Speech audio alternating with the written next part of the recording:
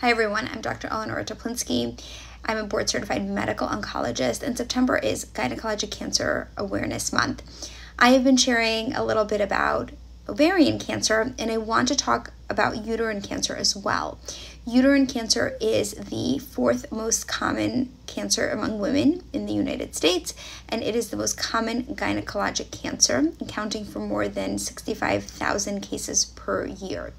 So let's start by talking about signs and symptoms. The most common symptom of uterine cancer is abnormal vaginal bleeding after menopause.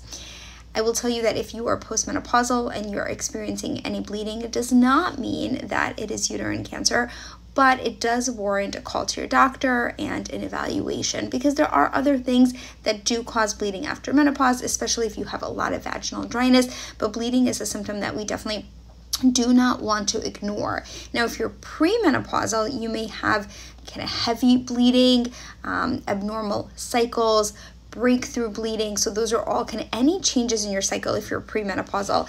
Also something that you want to discuss with your doctor. And again, if you're kind of starting to go through menopause, you may have all of those symptoms. You may be on certain medications that cause changes in your cycle, but anything out of the ordinary and the norm for you, we always recommend evaluation.